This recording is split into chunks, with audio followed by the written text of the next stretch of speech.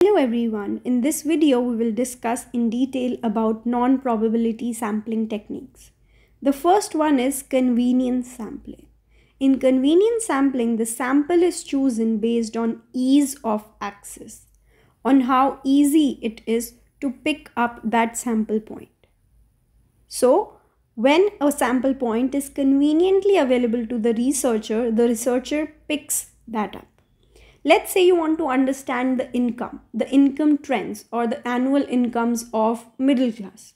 So you might not go anywhere, but maybe you just pick up a neighborhood because it is convenient for you, and that will be a convenient sampling technique.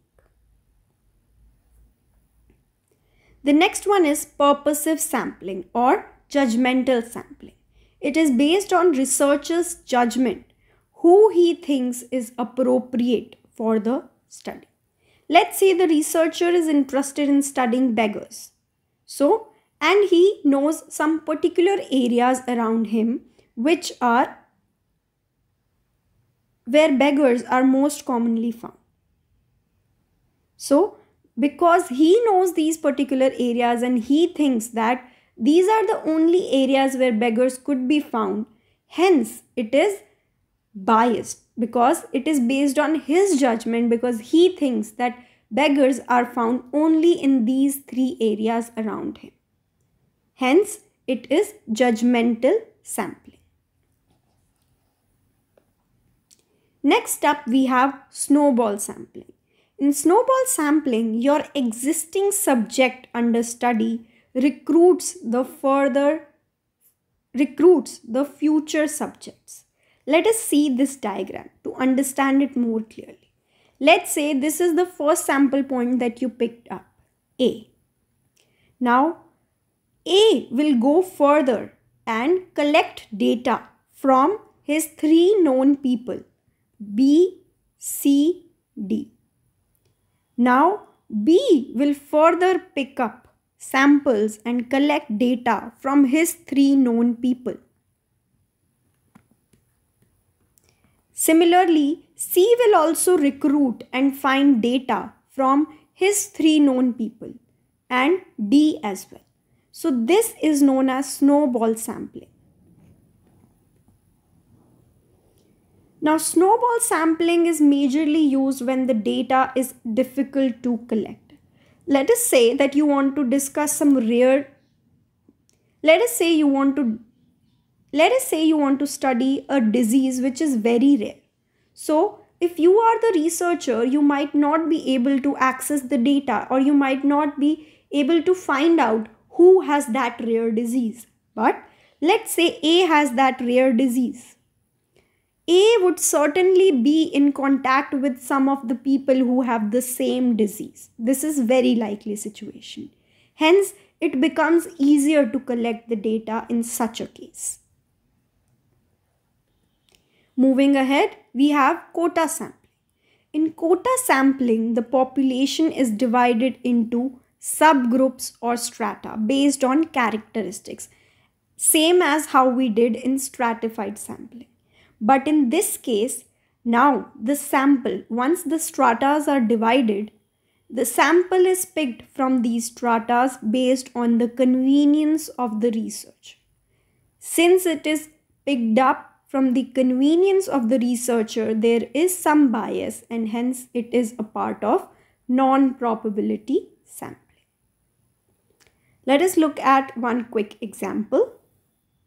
Let us say we divide the population into three subgroups, which is males under 50, females under 50, and people who are age of 50 plus. But now you have divided into stratas, but from this you say that I will pick up data points only from my neighborhood. So that comes under your convenience. Hence, it is a non-probability sampling. Now we will revise probability and non-probability sampling quickly with the help of some visualization.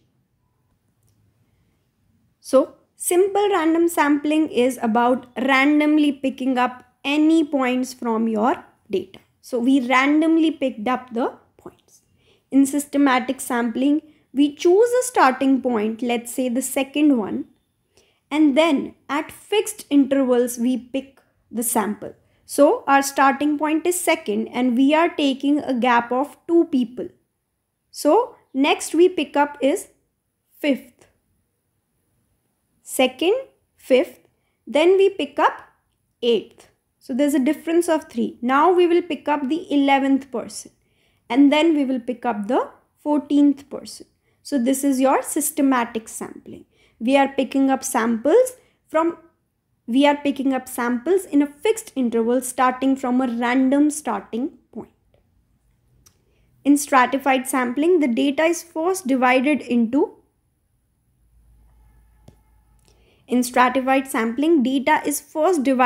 subgroups, and then samples are taken randomly from these subgroups.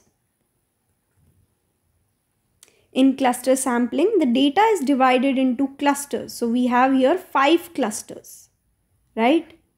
And from these 5 clusters, we picked only these 2 clusters to be the part of our sample.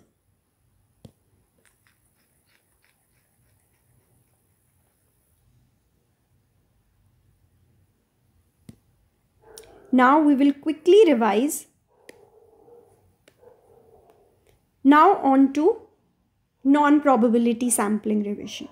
So in convenience sampling, as we discussed, it is based on researcher's convenience. So maybe he is picking up points from his neighborhood itself. Next up is purposive sampling. It is based on his judgment. Based on his subjective judgment, he thinks that this person is most appropriate, this person is most appropriate for my study. So he picks only those people. In snowball sampling, the researcher picks up just few samples once, and then those sample points or those people then further recruit the future prospects, the future respondents.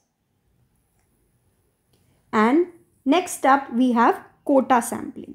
So first the data is divided into subgroups, and then based on researchers' convenience, the sample is picked up from these quotas. That's it for this video. Thank you so much for watching. If you have any questions, please feel free to ask in the comment section. Thank you.